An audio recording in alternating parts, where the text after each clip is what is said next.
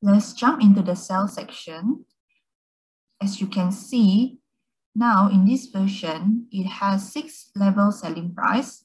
It has advanced quotation, an easier credit control, provides self-consignment, and also a transfer to function. So let's go through it one by one. First, 6 level selling price.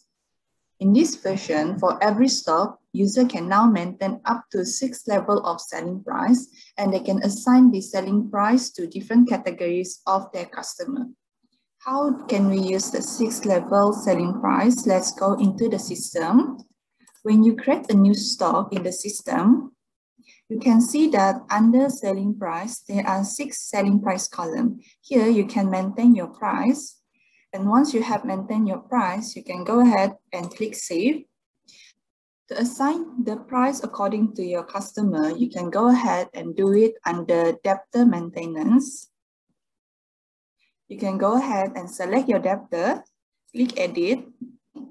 You need to go to the other step.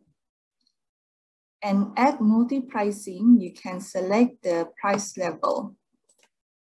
After you have selected the price level, you can go ahead and save it. So next time when you issue a billing to this particular debtor, the price will reflect based on the multi-pricing you have selected before. And that is how you maintain the 6 level selling price and also assign the 6 level selling price to your debtor. Next is advanced quotation. So how does advanced quotation work? Let's look into it. So once a quotation has been opened, it is still considered as a draft stage. Therefore, the salesman can still edit the quotation. However, they cannot revise or they cannot transfer the quotation yet. Next, once the salesman confirms the quotation, it will enter to pending stage where it will need to wait for the approval from the manager. Once the manager has approved the quotation, salesmen are not allowed to edit the quotation anymore. However, they can revise the quotation, but they cannot transfer the quotation. Same goes to the reject status. Let's say if the quotation has been successfully confirmed by the customer, then only the salesman can transfer the quotation to other documents, such as to sales invoice and so on. Let's say if the quotation is not confirmed by the customer or is rejected by the customer, it is considered as a lost sales. So therefore, the salesman cannot proceed further. Now, I will show you how we use this advanced quotation in the system. If your company prefers to have a better document flow, you may consider using this advanced quotation feature. To create an advanced quotation, you need to go to Sales, and here you can find the advanced quotation. Click New to create a new advanced quotation. When you create a new advanced quotation, you can see that the status show open, which means this indicates that this is a new advanced quotation note. So you can fill in the details. You can select your debtor, and you can add in your item.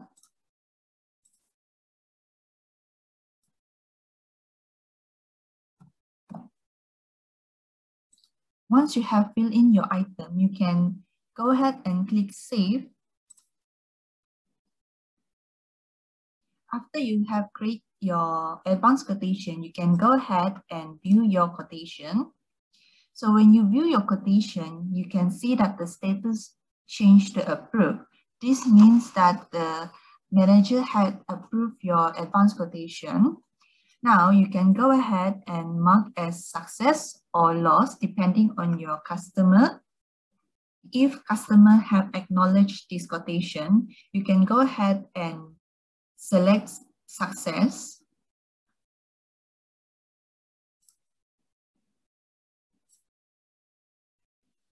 Once the advanced quotation status change to success, this means that you can transfer this advanced quotation to another document.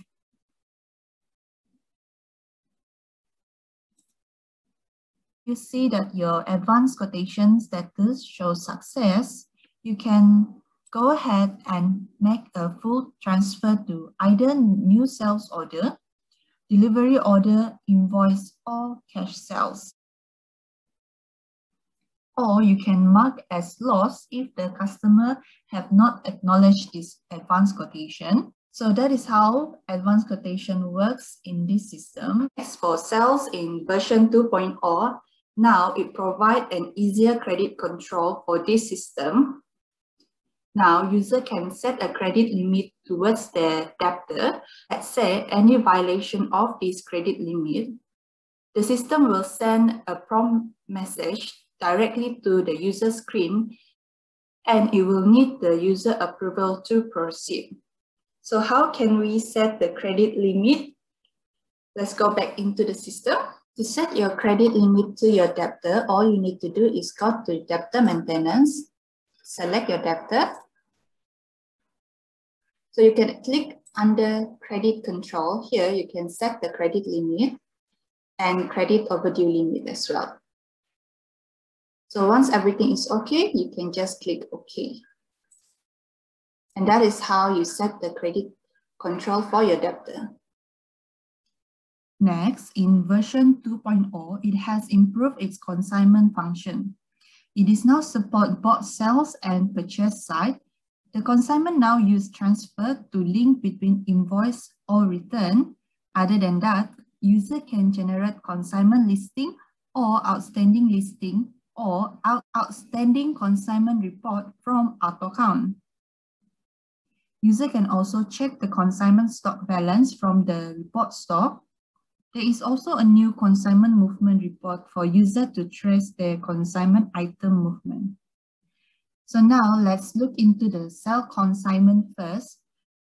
Okay, so for cell consignment, I will be showing you how to create the cell consignment notes, how to trace the consignment item once you have created the consignment notes, how to issue an invoice for the consignment item, and how to issue a consignment return if, let's say, the consignment item has been returned. So to create a consignment note, you just need to go and click the consignment. At the new button, you can click new. So you can go ahead, select your debtor, and also you can add in your item. You can add in the quantity as well.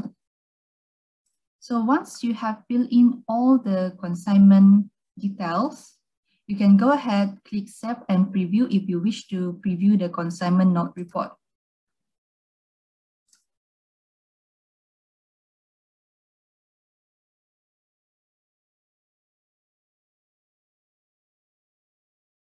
Let's say after you have created your consignment item, now you wish to track your consignment details, you can go ahead and click Add Consignment Movement Report to check all the details of the consignment item.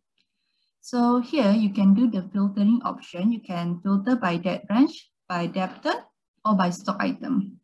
For example, I filter by date. So once you have done the filtering option, you can go ahead and click the inquiries button. So once you have clicked the inquiries button, all your consignment item will be displayed. You can click the preview button to view the report. Okay, next, let's say if the customer failed to sell off the item and they wish to return back the goods, we need to issue them a consignment return. This is to acknowledge them that we have received the consignment good. To create a consignment return note, all you need to do is go sales. Here, under the consignment, you can see consignment return. So you can click edit. You can click new. You can select your debtor. After you have select your debtor, you can go ahead and click the transfer from consignment button. And you can go ahead and select the return consignment item. Go ahead and click Save and Preview if you want to preview the report. So let's say if your debtor managed to sell off your goods, you need to create an invoice for this consignment item. So you go ahead and create a new invoice.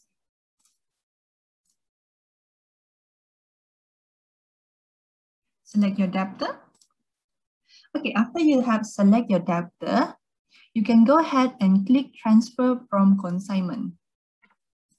So you can key in the amount. After you have selected debtor and select the item, you can go ahead again, click Save and Preview.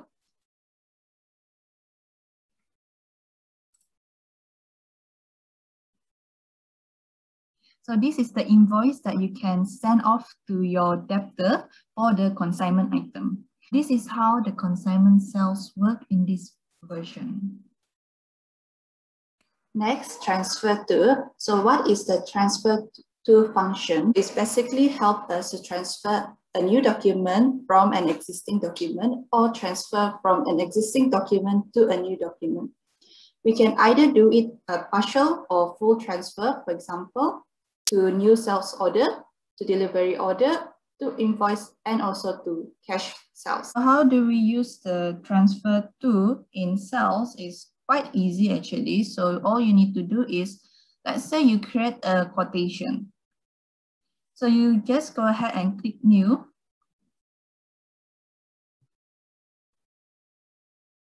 So you can go and select your debtor.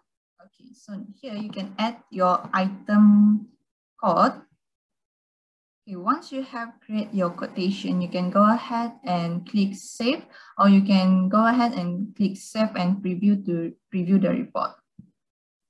Okay, once you have created your quotation, you can go ahead and right-click at the quotation number. So here, once you right-click it, you can see that there is a partial or full transfer to new sales order, partial or full transfer to new delivery order, partial or full transfer to new stock, and partial transfer to new cash sale. So you can go ahead and just click it if you want to transfer the quotation. So for example, sales order. So this is basically a new sales order that has been transferred from quotation. So that is how you use transfer in sales.